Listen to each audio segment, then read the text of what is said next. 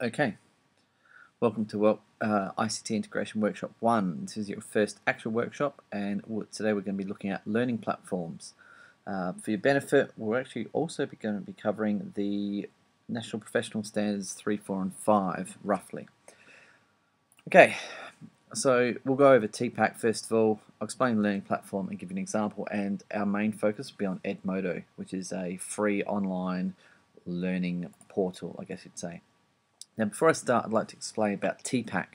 TPAC is about technological, pedagogical, and content knowledge, or sometimes curriculum knowledge.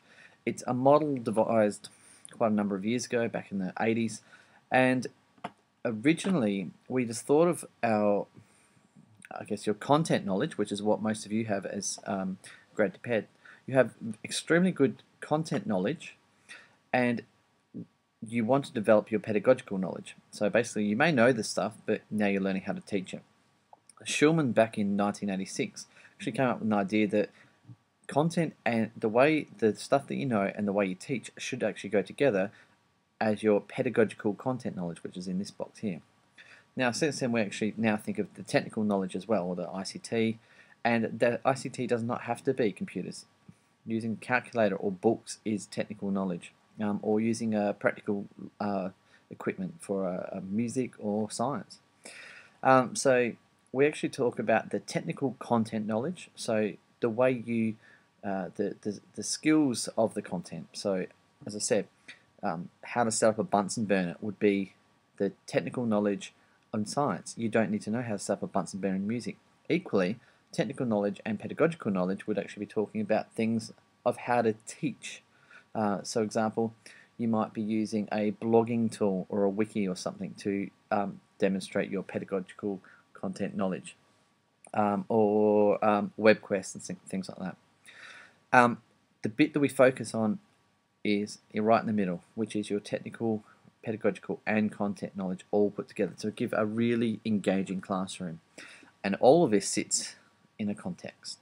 So the way that you would actually use technical, pedagogical and content knowledge in a Year 4 class would be quite a lot different to how you would in a Year 10, 11 or 12 class. Moving on. So learning platforms. There is lots of different levels of learning platforms and content management systems, so I'll just explain them. The first one is a content management system, which is basically the ability to publish, edit, modify content. This is a bit like an intranet or a shared drive. Most schools will have their own intranet or shared drive, or a folder or a drive that they can access and where they store everything. Some schools do not have these, and it's basically all stored on the teacher's computer and they just email it to each other. This is basically your electronic filing system. A learning management system is it's the admin and documentation, and where you're actually tracking how well a student's going.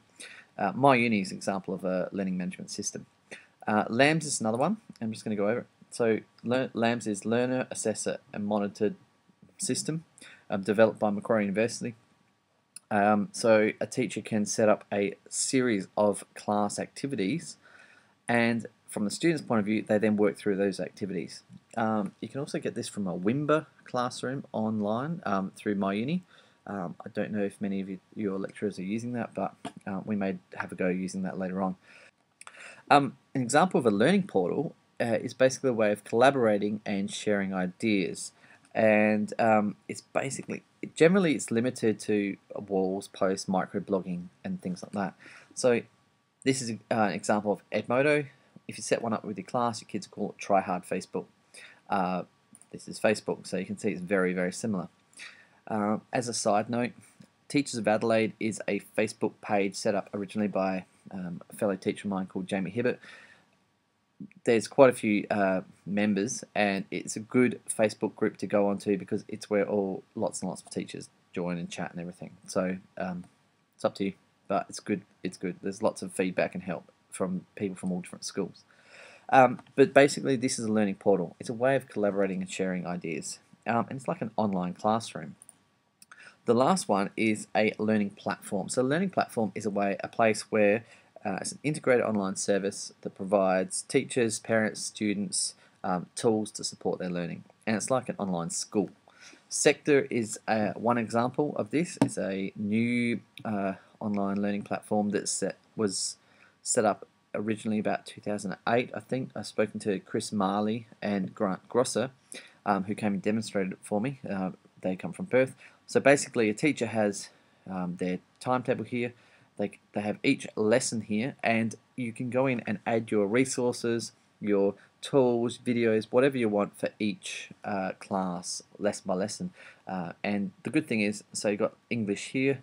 If this English lesson is all of a sudden disrupted, you can actually just move it to the next one, and all the other classes get shifted along one. So it's a really interesting way of tracking what you're doing. And basically, it makes it so the teacher doesn't have to worry about all the hard stuff. They basically mark their roles, plan their lessons, deliver their content, share their work, give feedback to students all online. The one we use is the RM Learning Platform, originally developed in Scotland, and there's currently 5 million users online worldwide. You can see here, this is my login, so there's my little avatar there.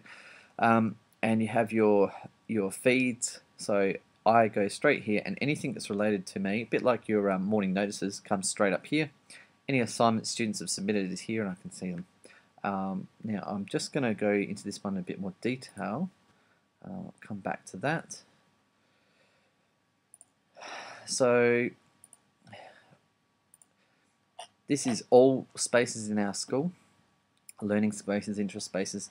And the good thing is about this is that the teachers set up every one of their classes, but students can also set up areas like the chess group or something similar. And in the background is your virtual learning environment. So you've got all your resources where you keep all your stuff, like a file, and you've got all your courses. So you can see here under our Year 12 we have all of our Year 12 subjects ready to go, and in each one of those is your class. So you can set up your class with all the content, all the assessment plans, your resources, your files, your notes, your links, everything for the year. It may take you a year to set up and to be really accurate, professional, and a really good course. The next year, basically you take that course, roll it over, new students, and you're ready to go. So it's a really good way of making your life easier. As I said, the first year is hard, but the second year you only have to do about 10% of the work, and you can take the stuff that already exists and just update it. Okay, so I'm quite happy with ours. So just to go back to TPAC, I'll try and cover this for each podcast, but if we relate back now to how can a learning platform help with these things? So if we look at the technical content, and we look at how you deliver your content on a learning platform. So you might have music material that you wish for content, and you can use the learning platform to keep all that content and deliver it. So basically, you're using it to store and deliver information. From the teacher's point of view, you can actually use the wikis or blogs on the learning platform to actually as a teaching tool. To actually embed everything together. I'm just going to give an example. On Friday, just gone, my class, so 9BD, my science class, this is our class page, and in here I've got all the different folders with information from all their resources and everything. So we're currently studying chemistry. Just do this again. My apologies. Alright, so here's all our notes and everything. Here's their assignments ready to go. Unfortunately, our class got cut short. We had to go and watch a cyber safety drama play, which was very good. I think it was Bamboo Productions or something similar. They were very good, but double lesson science prac gone, somebody's prac. So what we did was, I've actually then taken photos of the prac and uploaded them to the learning platform. So the students, it was galvanic cells prac. The students have they've got the technical knowledge of how to use the prac, use the equipment. They've got the content knowledge available to them as well, and then I'm actually using the pedagogical technique of sharing all their photos so that way they can actually complete all their work online at home. So they can actually go and get these all their results and read them straight off the graph. So this is iron and copper, and this is basically the voltage difference, the potential difference between iron and copper. So I'm using this as a tool to really engage the students, share the information, and deliver it in a way that's interesting for them. Okay, so what I'm going to do just to finish off is our playtime today is going to be looking at Edmodo. So Edmodo is a learning portal, I guess you'd call it, for set up originally in 2008 in Chicago. What I want you to do is you're going to sign up for free. So I'm going to go through the steps that you would do as a teacher. I am a teacher. Click on here and put in whatever username you wish. If it already exists, so if I try and do this one, it will say no, it's already taken.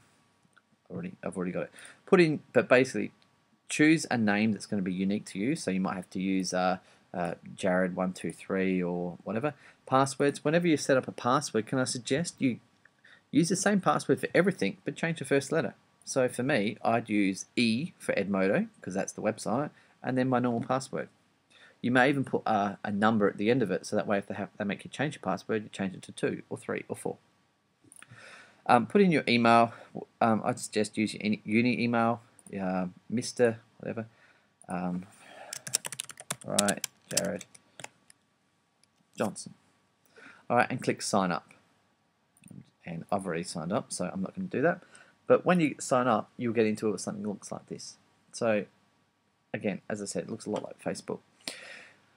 Yours won't have a picture, you can do that yourself. But basically, all I've got, the main part of the page, is just this wall where you can post information to. So, say I want to post information, I'd go, hello everyone, work on exercise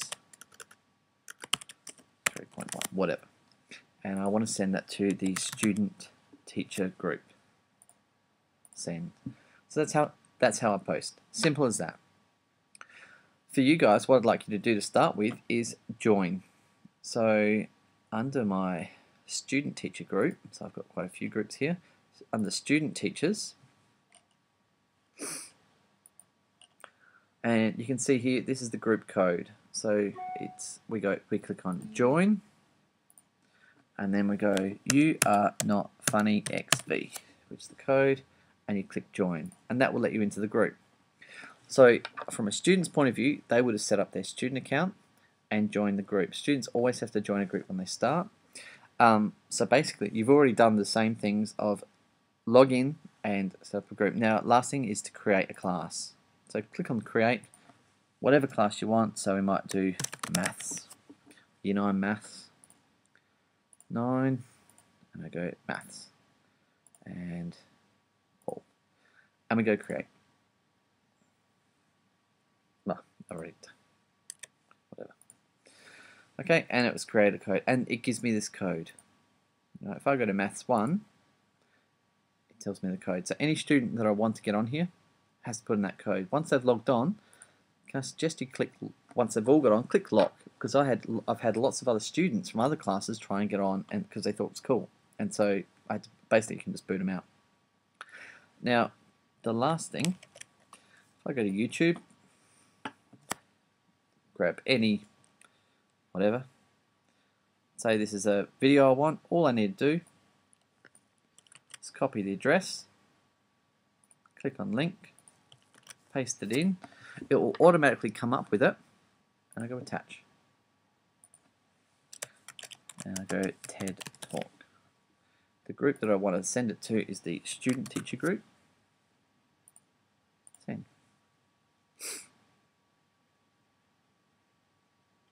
And I go down to student teachers.